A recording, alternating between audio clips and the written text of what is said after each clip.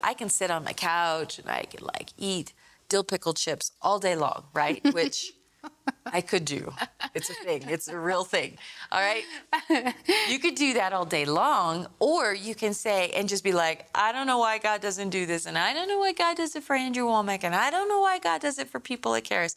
No, we say, you know what, Lord, I thank you that your grace that is on me, your rich mercy and your great love. And so you know what, today I'm getting in your word and I'm activating my faith to see, wow, this is what I have. And then I'm going to say, amen.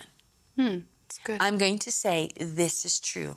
And I'm going to start letting this word produce the miracles that Jesus died to give you way back on the cross. All the miracles for your life were performed at the cross. Every single miracle that you need, that you're believing for, was performed and accomplished on the cross.